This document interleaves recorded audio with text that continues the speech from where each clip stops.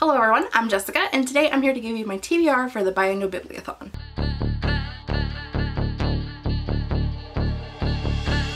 This is the final Biannual Bibliothon.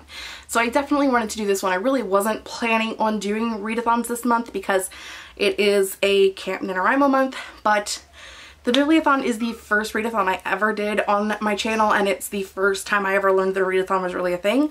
So it has some serious nostalgia factor, and I definitely wanted to partake in this readathon. Because this is the final Biannual Bibliothon, there are 9 challenges instead of the regular 7, and you can double up on challenges, so that's what I'm choosing to do because, again, I don't really have time to read a book for every challenge like I try to do normally, but I'm still going to be reading at least 4 books, at least 5 books rather, because I can't do math because you can only double up, you cannot triple up. So I'll be reading at least 5 books, and I'm going to give you what they are right now. So the first book is the group book, and it is Aurora Rising by J. Kristoff and Amy Kaufman. I do not have a copy of it yet. I'm going to try to get it from the library, but we'll see what happens. The next challenge is to read an adult book, and for that I chose The Winter Sister by Megan Collins. I'm also going to be reading this for the Cover By challenge. I got this from Book of the Month and had to read the blurb because the cover was really pretty. And so it is an adult book and it has a pretty cover, so I'm going to be reading this. It's about a girl whose sister was murdered several years prior, and they never really found her killer, and she's always thought that it was her sister's boyfriend at the time. And in the future her mother is ill and she has to go back home to try to help take care of her mother, and her mother's aide is actually her sister's previous boyfriend. And so it's the sister trying to figure out who killed her sister, the sister trying to figure out who killed her sister, because that's not confusing. Anyway, that's what it's about. It's a murder mystery. I'm reading more thrillers lately, more mystery type thriller books, and more adult, so I wanted to pick this one up, and it sounds like the perfect read for this readathon. Look guys, bulk filming day. There's more books in the background. The next challenge is to read a graphic novel, and I will be reading Witch Volume 5. This one is Nerissa's Revenge Part 2. I'm also going to be reading this for the predicted 5-star read because it's the witch books and I love them. This series follows a group of 5 girls who are given the powers of a guardian, which they protect this veil in between the 2 worlds, their world and the fantasy world, where creatures can come through and hurt the humans, and their job is to protect the portal between the 2 worlds to keep people from coming through. And it was also a television show when I was a kid, and I just really love the series, so I'm gonna keep reading it. The next challenge is a free choice / wild card, and I'm gonna be doubling this up with the read from an author you've never read.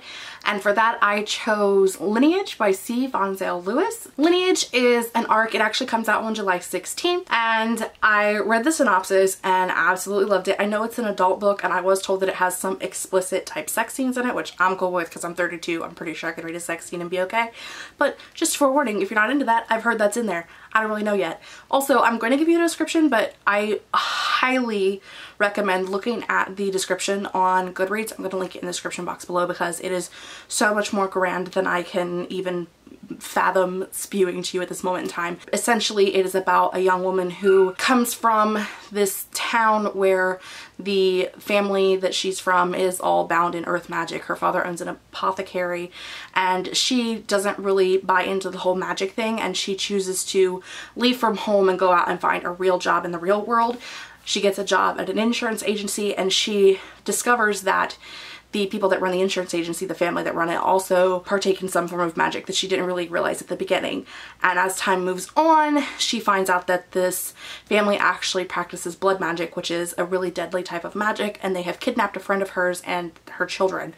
And so the main character must then revert back to going back to home where she has left from, and she has to face the fact that she does have magic within her and that she does come from a magical family and has to embrace that in order to save the day. Again, I'm really excited to read this one. It sounds real good, especially when I'm not the one trying to describe it. So I'm super excited for it and I can't wait to read it.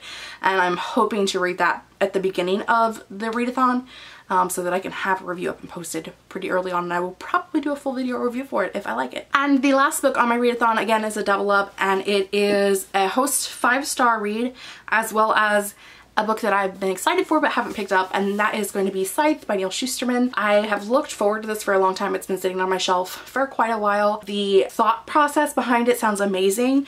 It's a futuristic world where people don't really die anymore, so the scythes are these people, creature things that go around and they decide who to kill and how to kill them. And I believe this book follows like the protagonist is an apprentice of a scythe.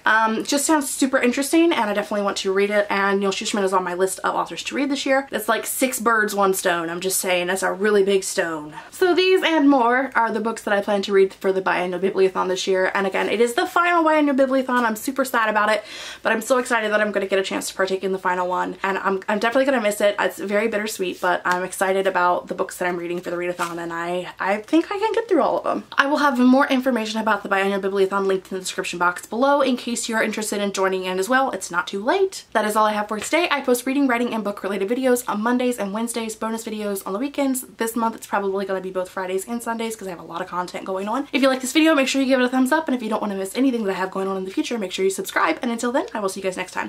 Bye!